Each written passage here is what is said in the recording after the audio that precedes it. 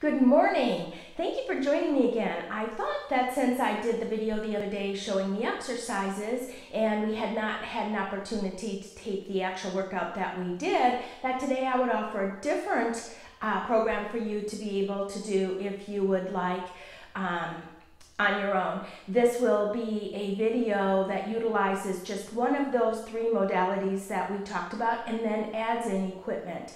With that said, you can see that I have a rower, a treadmill, and an elliptical. Today I'll be using the elliptical and I'll also be using the rower.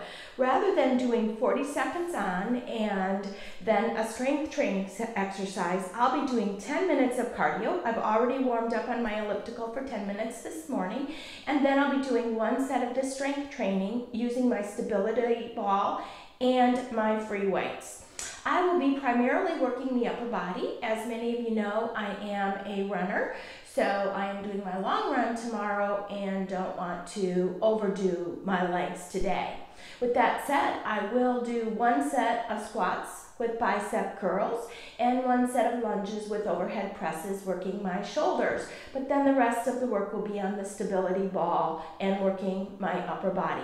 My heart rate did get to about 114 while I was on the elliptical, and it will stay sustained at probably about 110 while I'm doing the strength training exercises, because again, I'm going to be going from exercise to exercise with no rest in between them.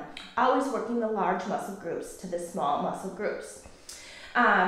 In addition to that, I want to tell you that I have increased my weights today. The other day I was using 8 pounds. Today I'm going to go ahead and use 12 pounds so that I fatigue those muscles a little bit. Remember, we need to challenge those muscles as we're asking them to grow so that we do have adaptation, not only in our muscles, but also in our bone density, which is important for us as we age.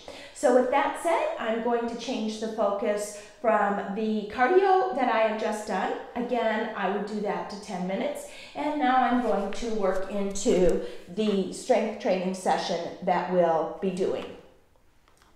I'm going to start with my stability ball and my 12-pound weights, doing my squats on the wall as I demonstrated for you the other day. So I'm going to come down into that position to grab my weights. A little awkward for the first one. Again, position so that when I'm in the down, I've got 90 degrees in my knees. If you can only come to here in the beginning, that's absolutely fine. Now with this, I'm going to go ahead and integrate some bicep curls as well. You can do them individually or you can combine that. That will be the case with many of the exercises that we do today. So I'm going to start with just those squats. As I mentioned, the first day we could do 8 to 12 or 15 reps. Today I'm going to stay in about the 10 to 12 repetition range, always going until my muscle is fatigued, depending on the amount of weight that I'm actually lifting. So that is rep 6 or so. Now I'm going to add my bicep curls and curl for 8, 7, 6, nice and slow and controlled, 5, wrists are neutral. This is elevating my heart rate again because I'm using large muscle groups. Excellent. If my arms weren't fatigued yet, I would continue on with those. But the good news is they are.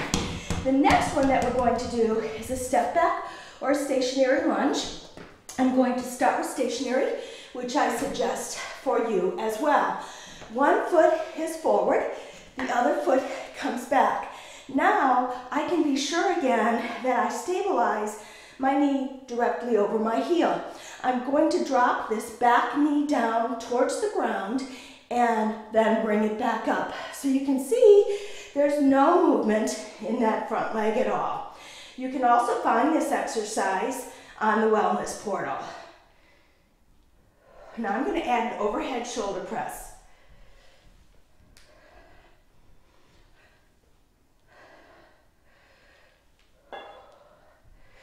That's 4 overhead shoulder presses and more legs to get the legs to the 8. Now I'm going to do the same thing on this side. 4 overhead, giving me a total of 8 overhead. And now I'm going to continue on the lower body, picking up 6, 7, 8. I'm going to go ahead and do 2 more to even up both sides. There we go. So that gave me squats and lunges on my legs, and it gave me my overhead shoulder presses and also my bicep curls. We're now going to go ahead and come to the ball. Again, remember that I said my ball needs a little bit of inflation, but it's going to be acceptable for me today. I need to get around to doing that soon. I've got my weights in my hands already so that once I roll down, I can go ahead and do the movement. If that's uncomfortable for you, feel free to place your weights on the side, and then you can go ahead and pick them up when you get to that position. So I'm going to roll down until, again, my head is supported. My hips are nice and high. In fact, I'm going to move back a little bit so that you can see my full hips. My head is supported. My hips are nice and low. My weights are out at that side movement. We did this the other day on the video. We're going to go ahead and do 12. Now I'm going to add a hip lift, squeezing my glutes, and my quadriceps are all working. My abdominals are as well.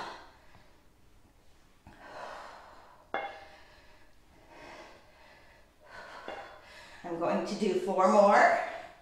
I'm starting to feel it here. I haven't lost my form yet.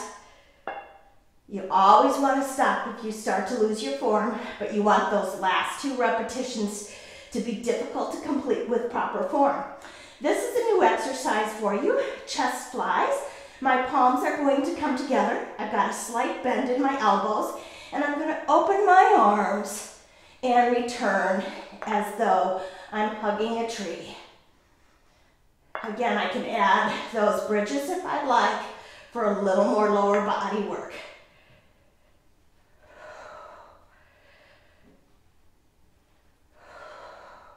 Exhaling on the lift. This exercise is a little bit harder, so I probably won't get as many repetitions in. I'm starting to feel it at 8.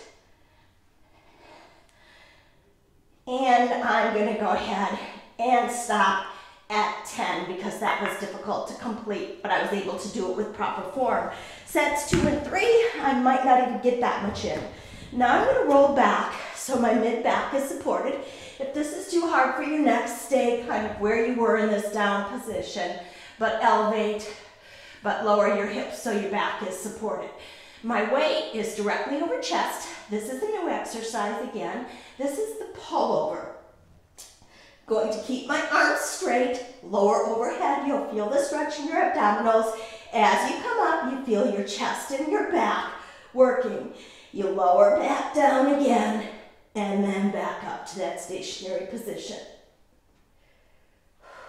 Exhaling as you bring it back up.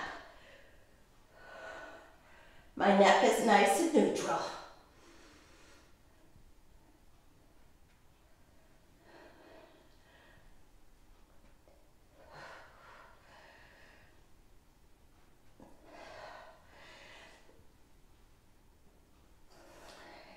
That's 8 reps. I'm going to go ahead and go to 12.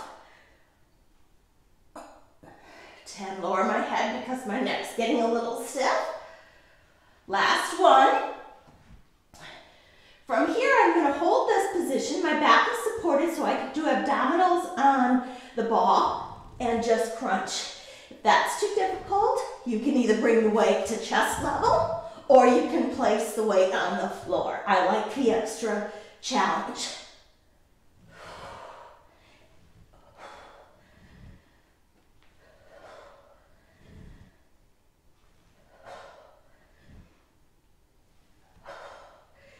Four more is going to bring me to 12.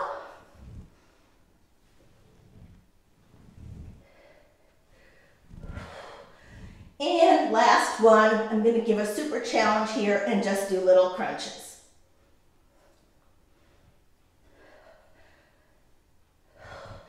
and release. Coming back down, I'm going to support my head and go into my triceps. We did tricep kickbacks. This is, again, exactly the same movement, but a different positioning. So my shoulders and my elbows are going to stay stationary. Again, you could absolutely do this on the floor. I'm going to bend at those elbows, coming towards my forehead, and lift back up to the ceiling, keeping my wrists as neutral as I can.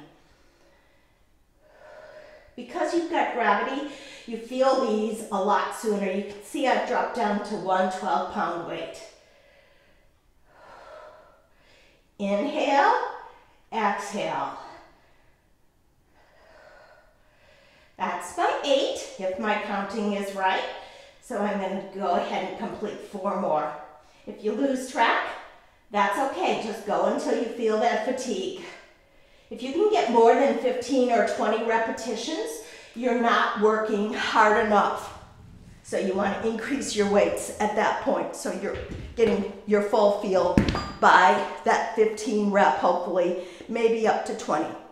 Here's the exercise that I mentioned is going to be a little bit more difficult for you to do if you don't have a stability ball on the floor. I do have a mat, so I'm going, your back's flat, now you've got that 90-degree, and you can just do continual crunches, or you can work those obliques in that way as well. We're working bridges and hamstring curls. My arms are to the side, my head is supported.